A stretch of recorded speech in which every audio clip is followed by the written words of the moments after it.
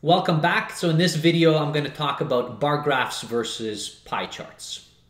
Now, bar graphs and pie charts are typically utilized to graph or chart qualitative data, right? Or qualitative variable that you may have.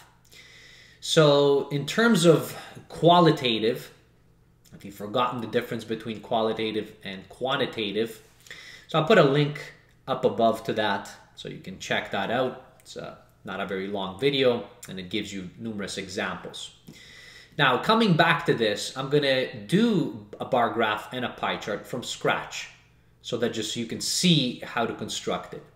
And I'm going to show it to you by example, which I think is kind of the best way to learn. So you're obviously going to have to collect and then organize your data in some way. So the number of samples that you have, I don't know what has happened there. But let's say that we have already collected and organized everything, and here's a table, and here is, I made this up, but it's a random data collection of patient preferences to meals at a health network. So our variable here is patient preferences to meals that we may have. And then, so those preferences, so notice here it says breakfast, lunch, snack, dinner, supper, or no preference at all. On the patients, so were those numbers that represents, so my sampling technique, whichever one I have used, I have been able to collect all of this, and I found that 1,256 patients prefer breakfast, 940 prefer lunch, 1,725 prefer snack, and so on. So now I'm going to begin with constructing a bar graph. So a bar graph will always have a title.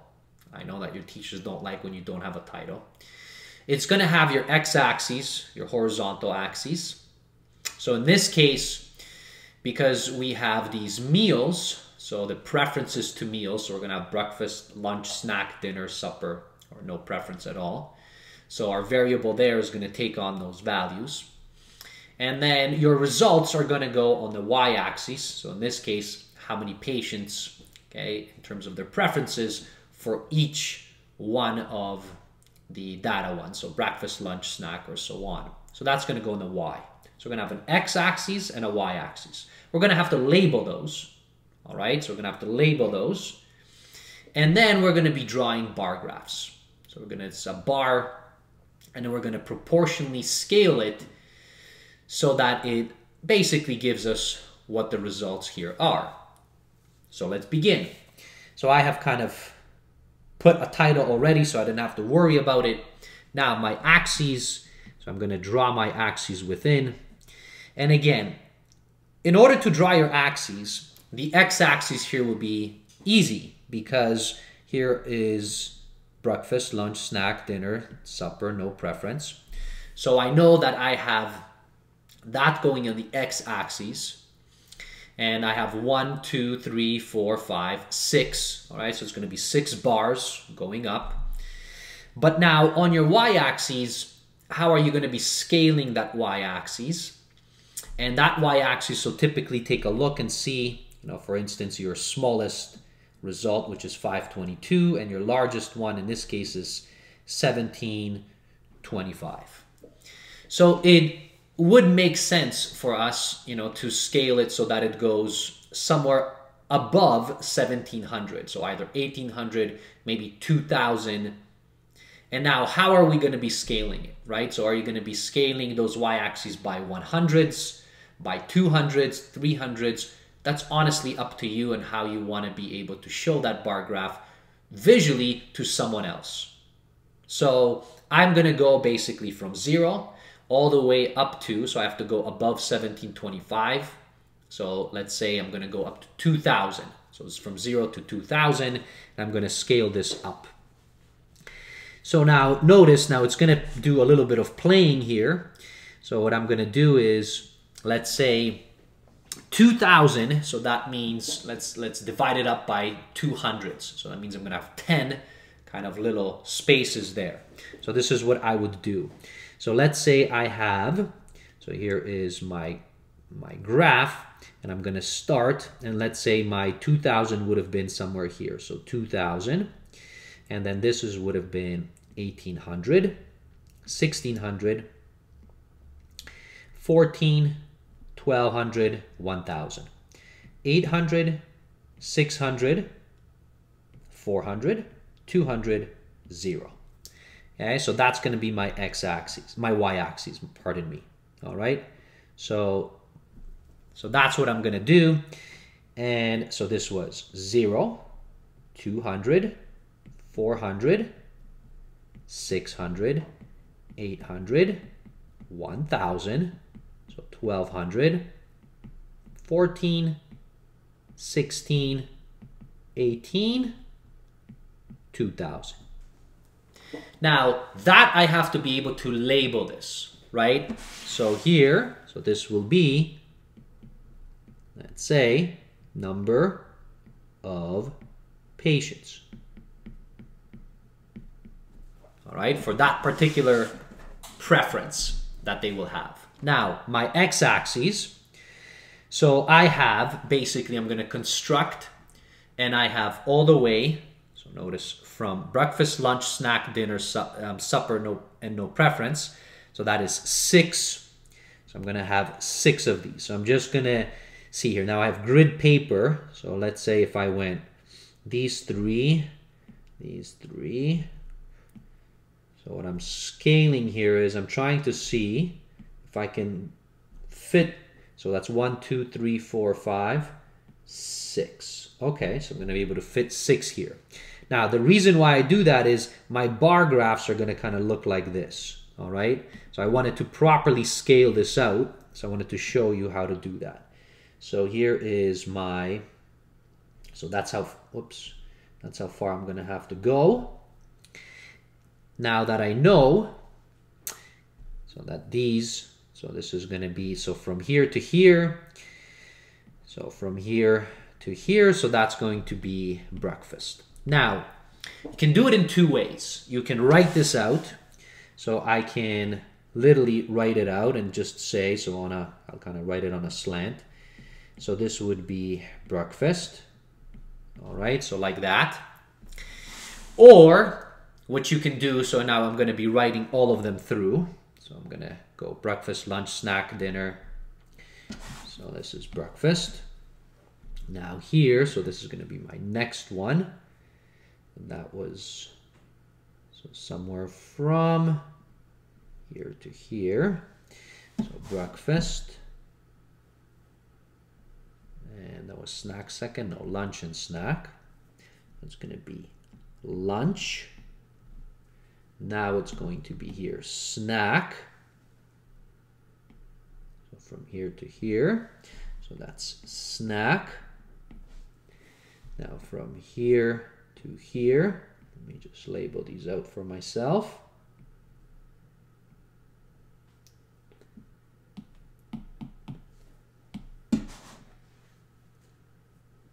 This is dinner. This is supper. And no preference.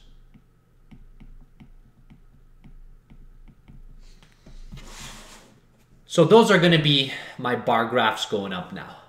Now you could have written, for example, B, L, S, D. All right. Now S maybe supper, so SU, and then for snack, SN, and then N for no preference. And then you could have done a legend. You could have basically said that B stands for breakfast, L stands for lunch. So you can do that as well. And now once you have that, now you can go ahead and construct your actual. And this is, so right here, I'm going to write, so patient preferences. Patient meal preferences. So we have to label that as well. So notice we've labeled the Y, we've labeled the X, we have a title, and now we can go ahead and construct these. So now constructing, so 1256, 940, 1725, and I'm going to construct the bars accordingly. All right, so I'll kind of probably speed it up and then you'll see the result. Okay, let's do it.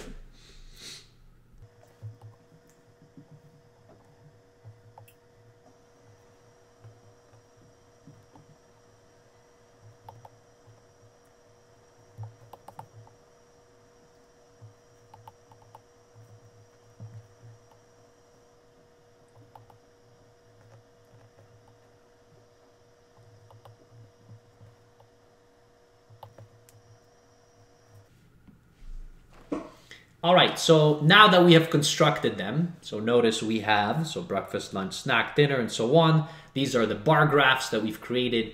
Some people will change the colors, so you can certainly change the colors if you want. You don't have to necessarily. And then also sometimes what you'll find are bar graphs to very easily, although the left-hand side more or less tells you, sometimes what you will find is that the researcher, or the people who's actually presenting the data, they might actually write the actual values there. All right, so for example, breakfast 12:56, so that kind of pops out at you. This would have been 9:40, and you could have done that, and so on. You could write it out here, or sometimes you put it right in the column. So for example, you can put it in the column as well. Just be consistent. So whatever it is that you choose, all right, so either write it there or write it on top, but be consistent. All right, so I'm gonna just delete these things in. All right, so that it's nice and clean there, and that is your entire graph that you have. All right, so that's what it would have been. That is an example of a bar graph of presenting the data. In this case, for meal preferences of patients that you have, which is basically a qualitative data. Now, how would a pie chart be constructed from exactly the same thing? So a pie chart is basically, you have a circle that looks like a pie, and then you will proportionally put all of the items in your chart. All right, so let's take a look and see how we can do that. So I'm going to construct it from exactly the same thing. So let me go back here to the table. Now notice the table has two other values, so I'm going to use those, two other columns. So I'm going to construct now a pie chart from this. So a pie chart, what you have is, you have all of the patients. Now, first thing that I'm going to do is I'm going to find out, okay, what is the total number of patients? So I can take a look and add it all up.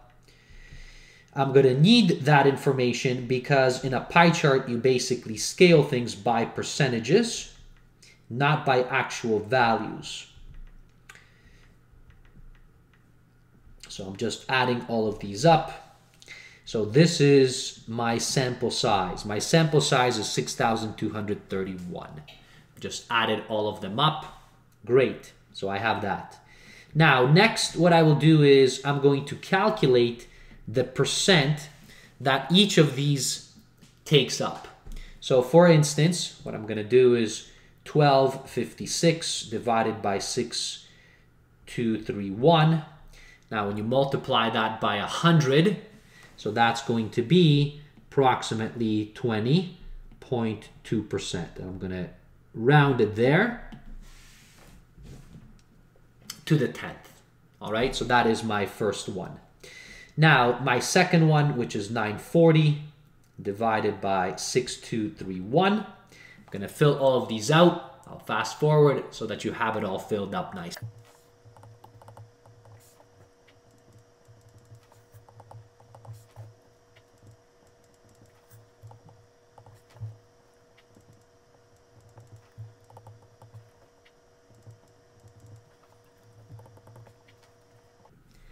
So now we have all our percents. Now, when you're rounding, you do have to be careful a bit because if you round and you constantly are rounding up or down, you may find that when you add this entire thing up, it may not be exactly equal to 100%, but of course it should be. All right, so you can then go back and realign. Okay, so then you can say, okay, do I want to round to 1 decimal place or 2 decimal places to do it appropriately? Okay, so you can try to do that and then see, okay, when you're adding it all up, it should add up to 100. So for this percentages, now that I've rounded this and it's rounded to the 10th, the next thing is that we need for a pie chart, because a pie chart is, again, it's a circle. Now we have to be able to scale that circle to 360 degrees. Because a circle, so if you talk about angles of a circle, is basically 360 degrees. And so what I mean by that is, so let me just show you. And this is what I like to do is when I plunk this in. Now, you can create this on your own as well. So I have a kind of a predetermined circle, right? So that I can kind of see here. Notice it starts right there at 0. And then it goes. So your angles that you have just keeps going around, and it's 360 degrees around for this particular chart. So now let me make it a little bit smaller so that it kind of fits on our page here. So that's what we would have. And I'll show you how I use this and how I create my pie chart out of this. I actually lay it on top of that. And of course, then afterwards, you can just remove it. Okay. So if I go back here, how do I scale by 360 degrees? Well, what you do is you take the percent, so whatever percent it is, so you take your percentage, so this is going to be 20%, so 20.2%, and then you multiply it by 360 degrees, and that will tell you what is the angle, for example, for breakfast. So what I'm going to do is, so this is 20, so 0.202 multiplied by and 360 degrees. So this is approximately 73 degrees. I'm going to round this to that. So it would take 73 degrees, okay, of our entire pie chart. And now you do exactly the same thing for all the other ones. So again, I'm going to kind of fast forward and then fill this up for us.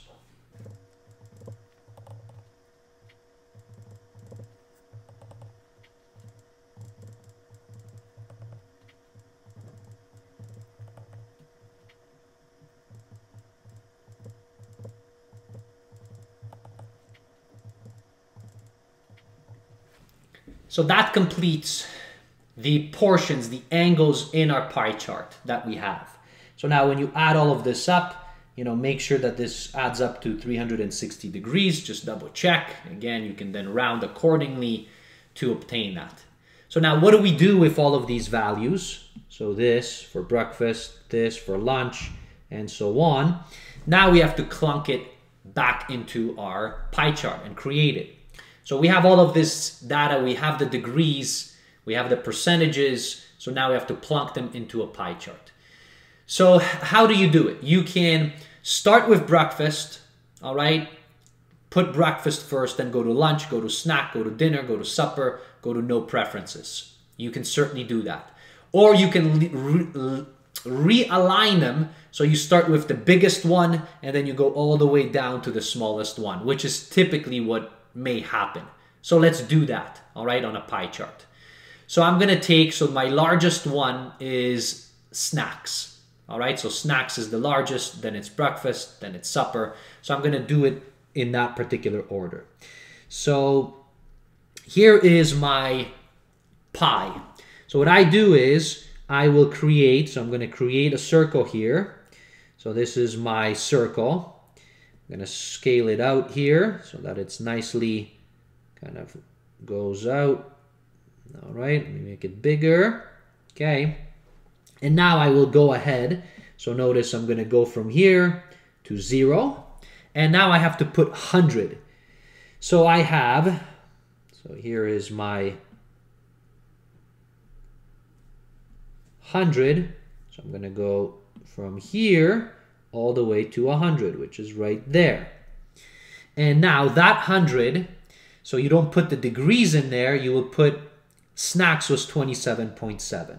So you're going to put 27.7%, and that was for snacks. So that's the display that you would put there. Now you can put the next largest one, and the next largest one was breakfast, 73 degrees. And how do you do that? So notice you're at 100. So I'm going to put breakfast next. So that's going to be plus 73. So I have to go to 173. So that's my next one that I have. So in here, so 173. So I'm going to start right there, 173. So notice how nice this is because I can just go ahead and find that. This is breakfast. Now, so that's breakfast. And breakfast, so for that, was 20.2%. So this is 20.2% of that pie. And now we're going to continue. So I'm going to be finding, so the next one, so the next largest one. So I had snack, breakfast. Next one is supper. So supper, I'm going to put supper here, 64. So that's this plus 64. So that's 237. So I'm going to take that from there and 237. So that's there. So that's supper. I'm going to write that in. Supper. And supper was 17.8%. So that's 17.8% in terms of a preference. Now I can go back, find the next one. So now I have breakfast, snack, supper.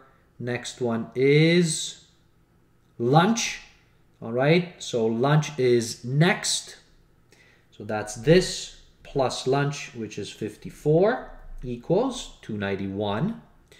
So 291, so that's going to go right there. So that is going to be lunch.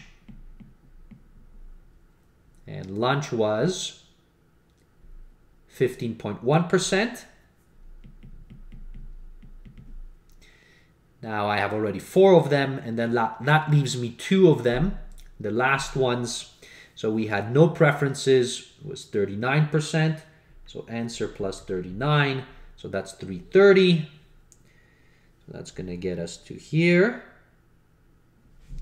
So that's no preferences. Now notice if you can't fit it, you can put it, so no preferences. And then that no preferences that we had was 10.9%. So 10.9%. And then finally, that left our last one, dinner, which was 8.4%. So this is dinner, 8.4%. Now, once you finish this, this is basically how your pie chart will look. Now, of course, you can't have those degrees in there. So what we typically will do is, I've kind of cheated because I had those, but that was just to show you how it goes and how you would do that. So what I would do is now I would, let's say, let me copy this. All right, I'll put it down and notice, voila. Now you can color them in if you wanted to, right? So that it looks nice. Those no preferences kind of look sloppy. So if you're doing it for a test or project, you want to do it really nice so that your teachers can see it.